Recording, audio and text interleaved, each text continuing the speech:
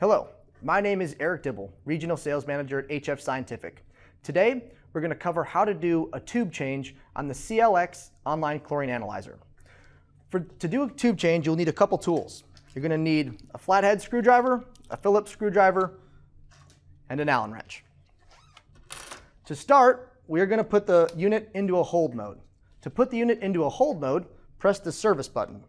After a couple seconds, the screen will pop up and say hold, and what that does is it makes sure that there's going to be no water coming into your analyzer while you have pieces out of it. First thing we're going to do is take our reagents out to give ourselves a little bit more space. When you take the reagents out, you want to hold the cap and twist the bottle out from underneath the cap. We'll do that for both sides.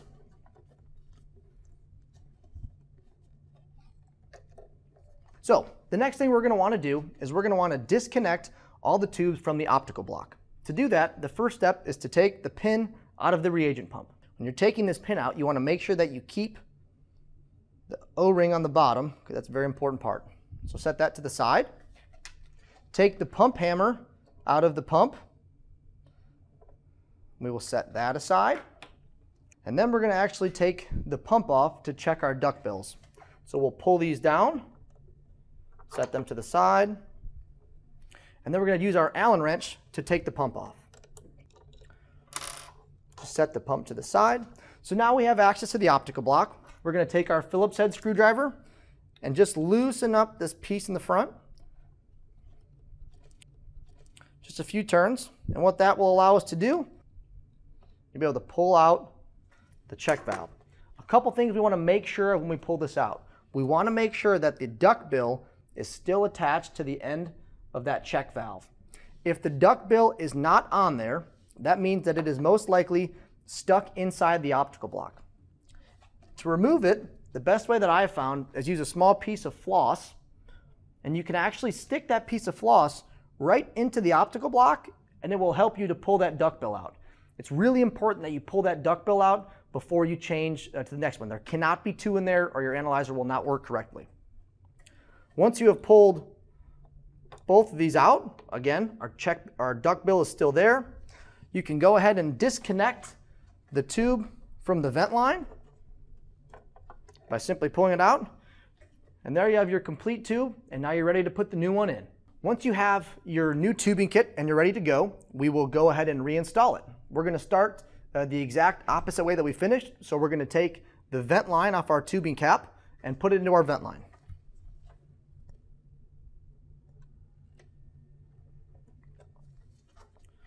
We will then take our check valves. We need to make sure again that we have the duct bill on the end. It's very important to have that duct bill in there.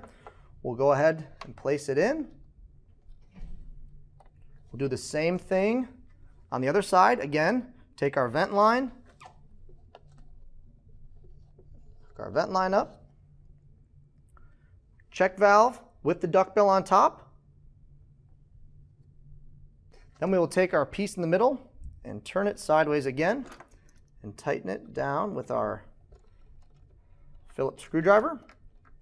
We're now ready to reinstall our reagent pump. Take the reagent pump. It needs to come underneath both of these lines. Drape them where they're supposed to go. Then you need to hold it in place and take your Allen wrench.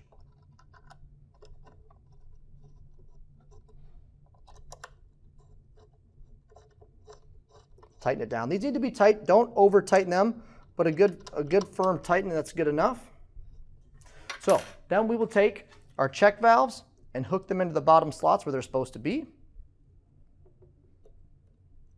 We will take our pump hammer and replace the pump hammer. And we will then take our pin to our reagent pump and replace it on top.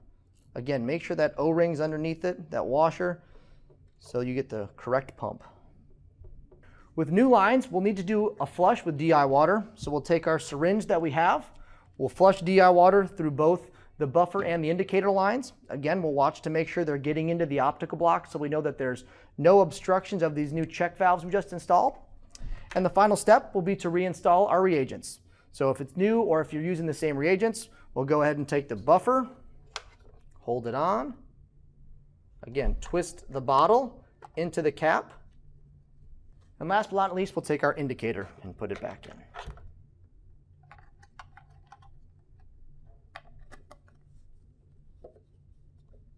We want to make sure that we have these lines in the right spot.